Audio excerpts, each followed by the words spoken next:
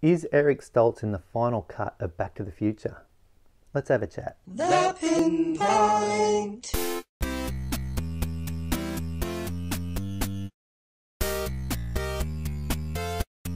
Back in 1985, a landmark film was made called Back to the Future.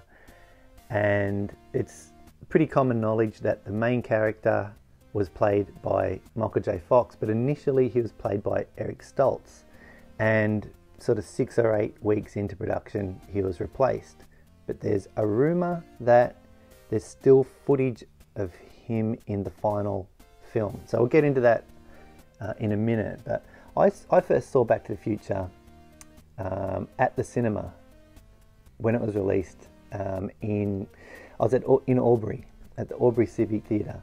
It was just a magical experience, and I think in retrospect that movies made in the 80s just have a certain something about them. It could be because I'm nostalgic, but I think it's much more than that. The elements and the storytelling and everything just seems to be, it's just a magical experience. But it still holds up today.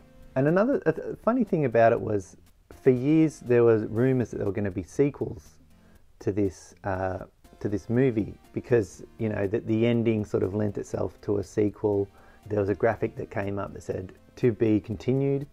There's some speculation as to whether that was put in there as a joke or not.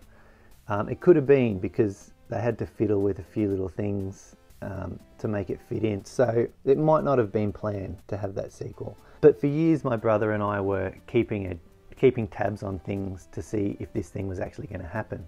And before the internet, all we had were our mum's TV Week magazines and the magazines that you get free at the video rental places, which are all but dead now. But you know, Video Easy would have a magazine, upcoming attractions.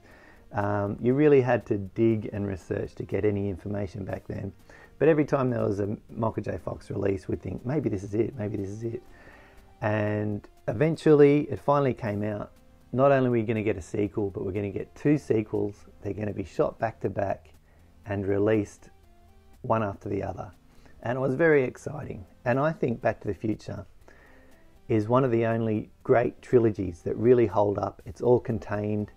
And I would have said that about Star Wars, but I have lost a little bit of faith in that of recent years. That's probably a story for another time. And number 2 is just as good, and number 3, you might say, is not very good. And I would debate you on that, because I think not only is it a great movie, but it's a great Western. And it ties everything up and is very exciting. It's an awesome story, and it really ties a neat bow on the whole saga. So, Eric Stoltz, he was originally cast, and he was, reports vary, but apparently shooting anywhere between 4 and 8 weeks. The majority of the movie was in the can. And it soon started to emerge that he might have been playing it a little bit too seriously, a little bit too straight and intense.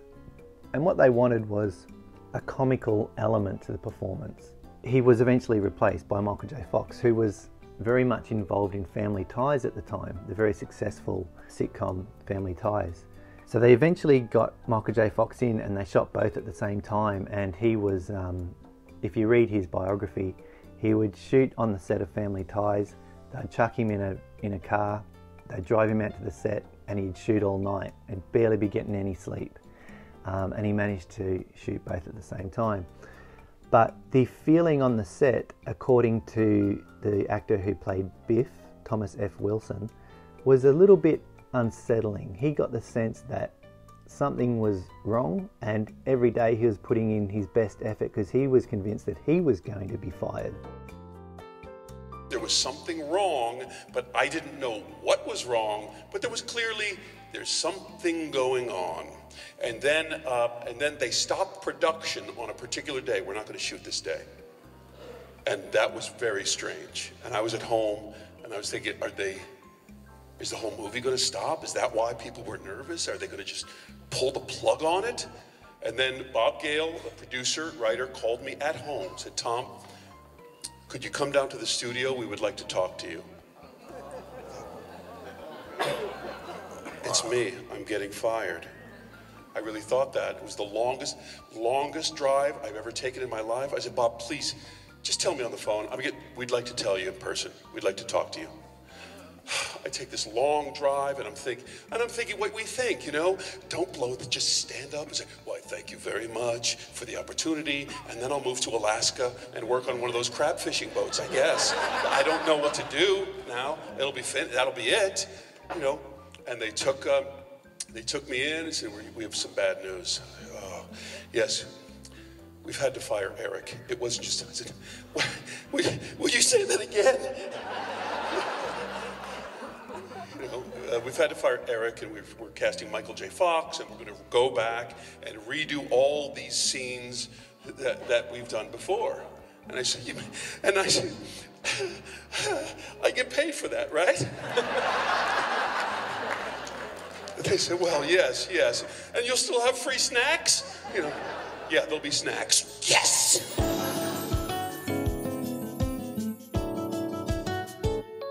Thomas F. Wilson was safe.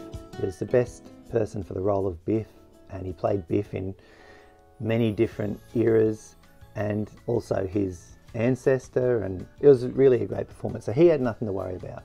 It was Eric Stoltz that got fired. So in comes Michael J. Fox. He re-records everything, the whole lot. But there is a rumour there is one shot of Eric Stoltz remaining in the film, and this is it. Marty is convincing his dad to ask Lorraine out to the dance, so he'll be born. And he's in the diner and trying to convince him, and in walks Biff.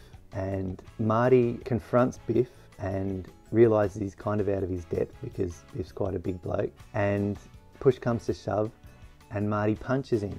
All right, punk. Now I'm gonna... Whoa, Biff. What's that? So the front part of the punch is Michael J. Fox, but then there's a shot from behind, and you can clearly see, well, according to rumour, the side of Eric Stoltz's face. And so the punch occurs from behind. So some more supporting evidence for this claim is that Thomas F. Wilson looks quite fresh in this shot as compared to the shot from other angles. And the reason why this is considered supporting evidence is because he does look fresher, which means that it was shot earlier on with Eric Stoltz. So the production was new, and it was quite some time ago, and it didn't quite fit, although it does take an eagle eye. So next time you're watching Back to the Future, have a look at that shot. You might need to freeze frame it and maybe play it in slow-mo, but as far as I'm concerned, it's definitely there. So is Eric Stoltz still in Back to the Future? I think yes. The Pinn.